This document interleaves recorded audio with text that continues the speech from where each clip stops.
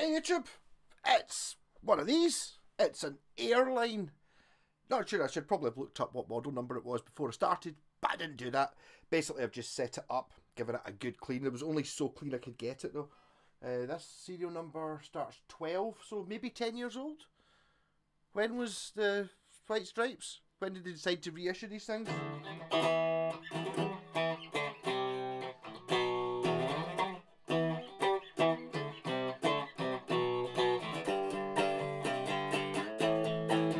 Single most predictable thing to play on one of these, although this isn't the same model. This is a... So, I've rewired this a bit. The owner said it was too beefy. And it's like...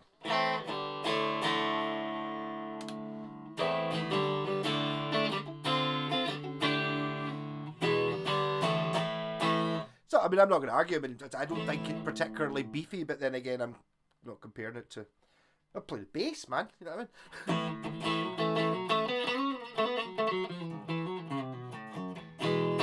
So it does have mad. I suppose. I think these are kind of similar to. Well, they are actually the humbuckers because I took them to bits to clean them because they were minging. But I've got a white piece of plastic. I don't know what the gold foil pickups are like. I think they might be quite similar to this, apart from instead of having a bit of white plastic, they've got a bit of gold foil in there, perhaps. So they are basically mini humbuckers, kind of Gretchy, I'm thinking, because they're quite low output, quite jangly. So the way this comes wired is volume, tone, which I don't like that, but I mean, so it's like neck, volume, tone, bridge, volume, tone. But because this was too beefy, I sorted out with the owner how I was going to wire it, and then changed my mind at the last minute, decided to do it my way instead. So instead of having, what we've now got is master volume. I suppose you're losing the ability to mix between the two. Master volume, high cut filter, and then a tone for each pickup. So too beefy.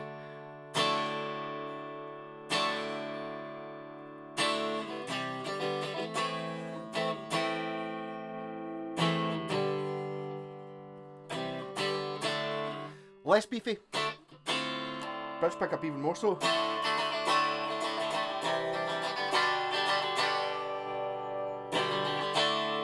So what it is makes it less beefy. Does a high pass filter, a low pass filter, allows the low to pass. There's a high pass filter because it allows the high through, takes away the low, which probably makes more difference when I've got distortion on, but I kind of went off this guitar a little bit when I looked it up last night. I think because it's 12 years old or something, it might have been a new one, but it was expensive. Very expensive for what it is. So it's got... It's like built, made in China, it even still says so on the back. It's got, I rejigged the machine head. The tuners were all kind of falling to bits. But and they're like 3 in a strip thing. But I managed to take them to bits and bend them with pliers, so they're now all good. Quite a wide and very flat neck on it, kind of not actually unlike a Gibson SG, perhaps. Doesn't feel like a Gibson SG, but the neck kind of is that, because mine's red and I'm used to the red with the dark, maybe.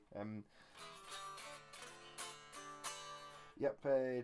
So I think, again, a little bit like some of the other reissue guitars this chap has at those 2 boxes I did a video for yesterday, even though this is Saturday night, you know. Whoa, pure rock and metal, that, innit? You know, it's like 9 o'clock on a Saturday night and I'm wiring guitars. Like, yay! Not complaining. My backlog is going down. I'm now down to 2,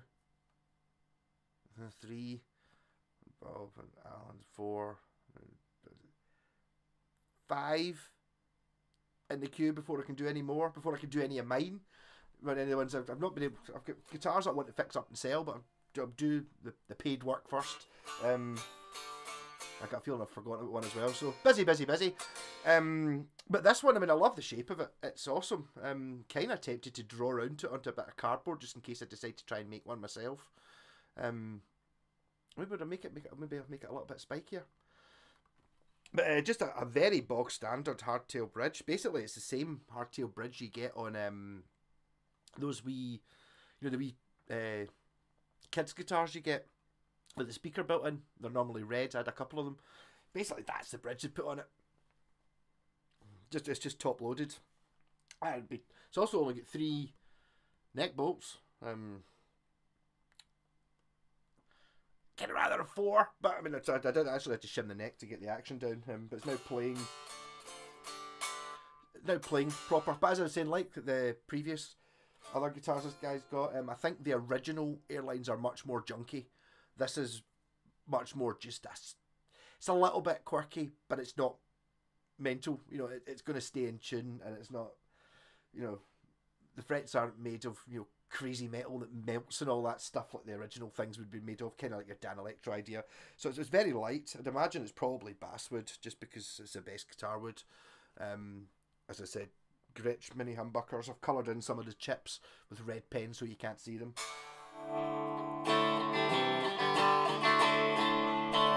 There we go for... Not going to be on my board much longer. It'll be gone by tomorrow night, I think. The Boss OD1. Oh no, it's not an OD, it's an OS2, which is an OD1 and a DS1 with a knob to switch between them. But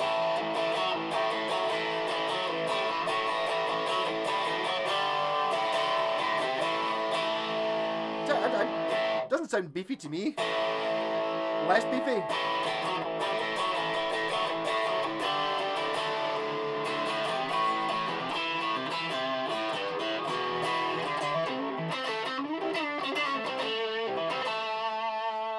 Beef back on.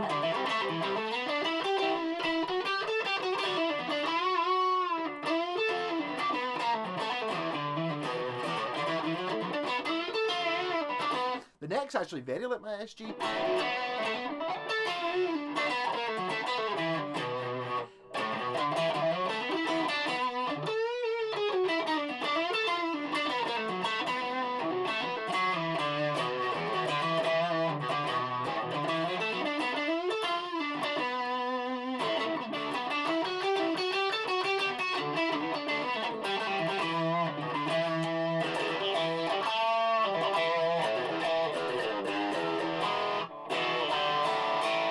Again, going for the rusty fuzz, because I think this guitar wants fuzz.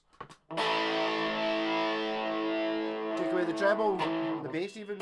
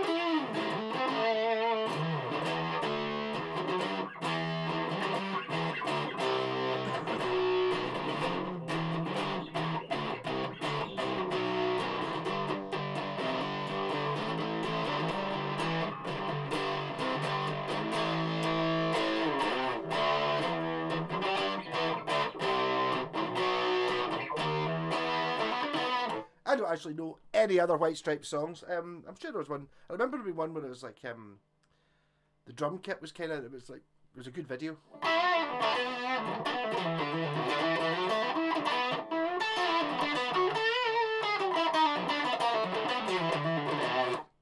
did always like their sort of the red, white, and black. It's a bit Nazi-ish or something. I think maybe not. Maybe I didn't like it that much.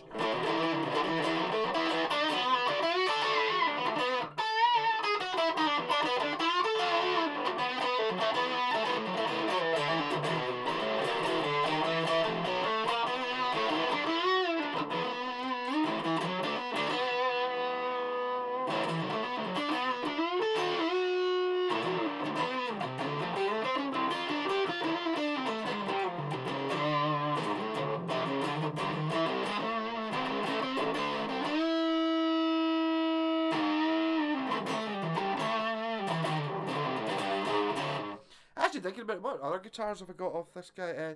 No, the Jet King has got humbuckers in it. I'm just wondering if all the other guitars he's got single coils, therefore that's why he finds the mini humbuckers a bit beefy. Mind you, I don't know what kind of amp or what kind of pedals he's using. But definitely gets thinner now. Again, this kind of fits into that, like the same with the Voxes and stuff and the Dan Electro. It's kind of got an acoustic voice to it. Like it's got a strummability which you don't generally really get with like an SG or a Strat. You can't really strum them unless you're no Gallagher and an arsehole.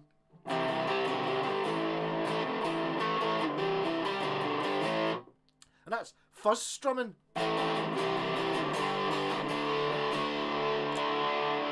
it's still giving out some.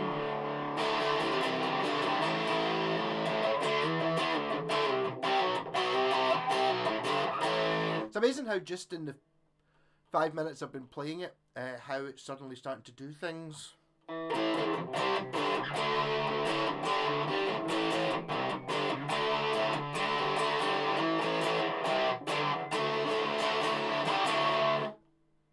Partly to do with the construction, partly to do with the pickups, and probably partly to do with the look. It's given me a sort of sound a little bit like the Sakai guitars I've had a few of, you know, the sort of Tesco top 20 type Japanese guitars. Although I think the Tesco ones are actually well built. The Sakai ones are kind of not. They're kind of like a sort of almost a toy. But they've kind of got this sound, whereas this kind of looks a bit like a toy, but it's properly built. I don't like the bridge. I would rather have I would have a more 60s looking bridge rather than just how cheap can we get a hardtail bridge. Use that one. And I just feel it should be plastic or have a big bit that attaches on here or something. Pretty easy to swap it over.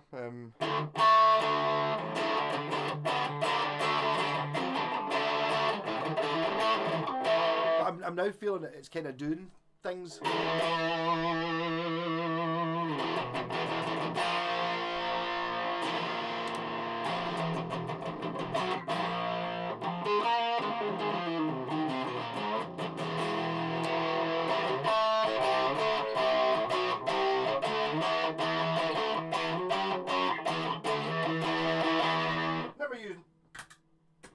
Reverb and memory toy. Sounds like I'm playing outside.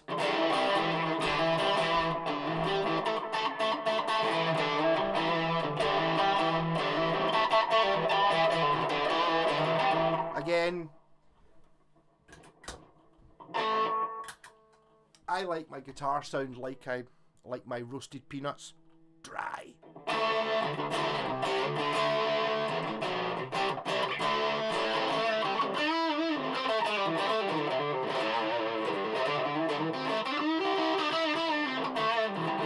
Yeah, I quite fancy one of these. I think I might make one. I found blocks of wood in the garage earlier on, just pine.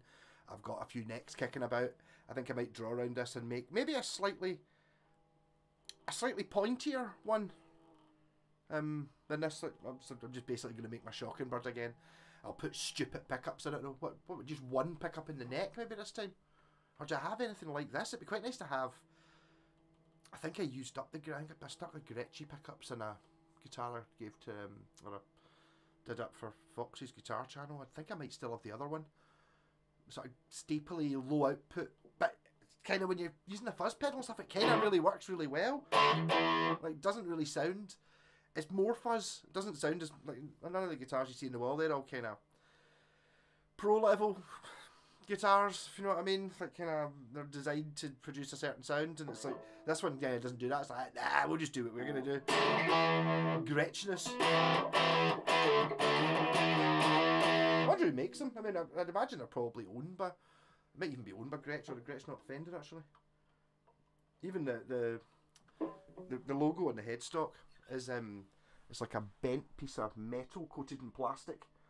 It's like Pure Super 3D. I took it out to clean it, and it's just held in with 3 nails. It's like very old school, probably the most original feature on this. I think with the original ones, the one Jack White not have like fiberglass and stuff like that. Oh, I'm looking drunk. Why? Focus in on me.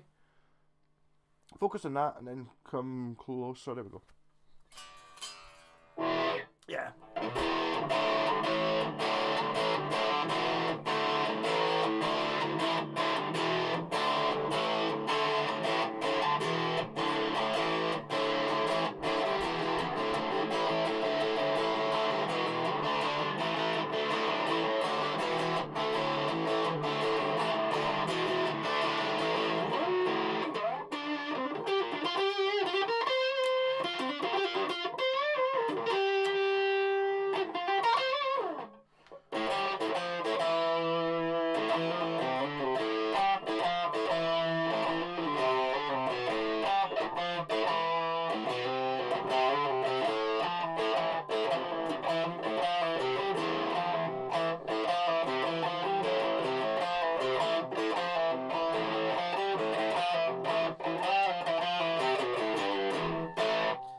know that's what riff this guitar made me play, which I've never played before, and it kind of there's something about it making me play slightly different ways.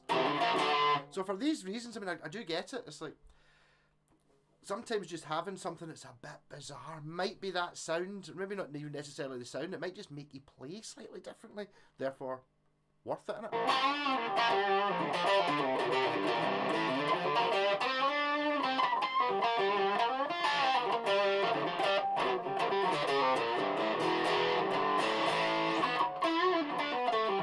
I suppose I should just be using clean music now.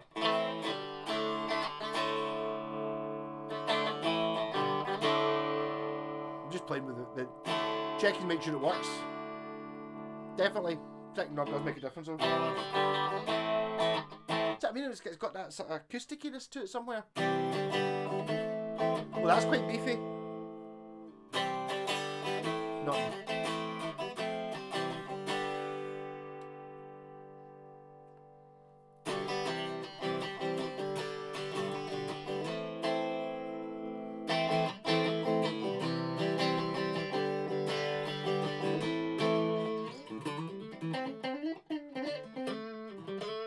Then again, if I made one myself, it would just end up being the Shocking Bird, but a different shape.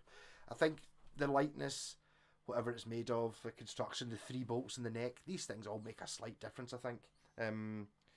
It's a surprisingly comfy shape, which, to me, it doesn't really look like anything else. I can't think of... It's maybe a little bit... It's a little bit off-centre. Does it make me feel that I kind of want this bit to be slightly shorter in the way? It's a bit fat on this side and thin on this side, perhaps. It's very square. I don't know. It's definitely got a... Not a particular Dan Electro look, but a Dan Electro-y type vibe going on somewhere.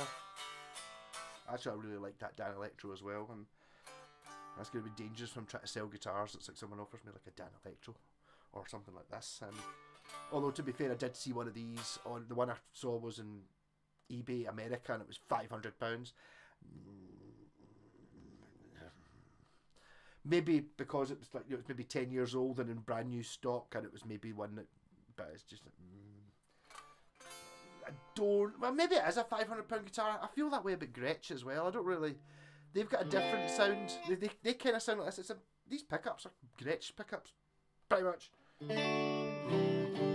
but not actually Gretsch pickups, but similar sort of thing. I'm not actually struggling that much with the 11s either. I thought 11s, oh god, I've moved to 9s. I mean, it's like, do you know, not that bad. It's kind of, I can live with 11s.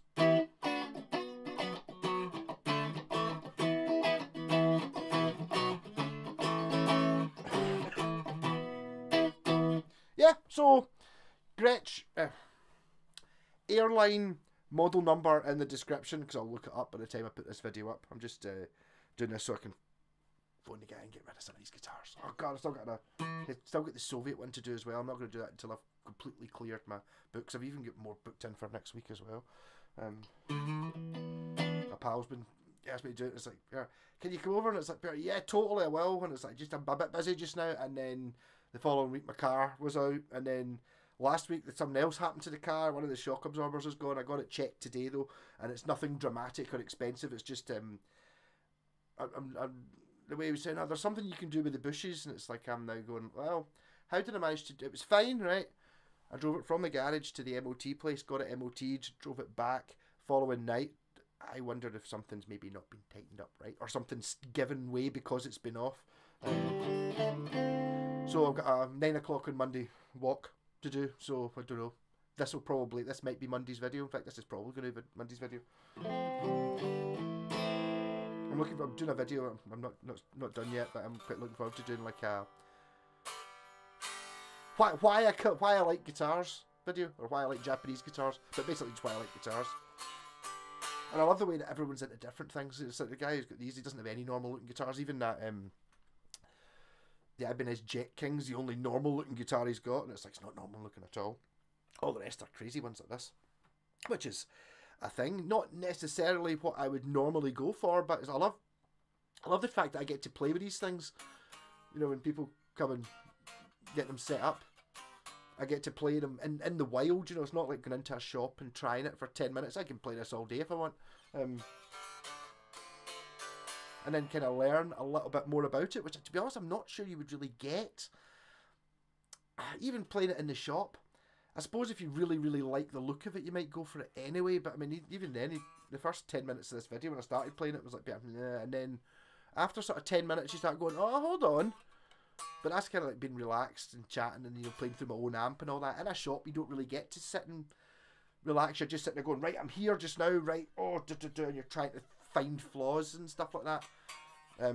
Whereas, you know, I get to... I love doing all these guitars. So, airline, overpriced. If it's 500 quid, it's overpriced. Probably. But then again, yeah, I was getting 180, 200 quid for those wee the Sakai guitars, like from the 70s, and this is built like a proper guitar. It's not like a toy, you know. It's got an intonable bridge, even though it's not the bridge I would choose. It's intonable, whereas the Sakai one is just a bar, you know what I mean? And it's got like tuners that work and stuff like that, and the scale length's correct, and you know, the frets are made of fret metal, not brass that you can dent, and all these things. It's decent string spacing. It's basically it's a Gibson SG neck.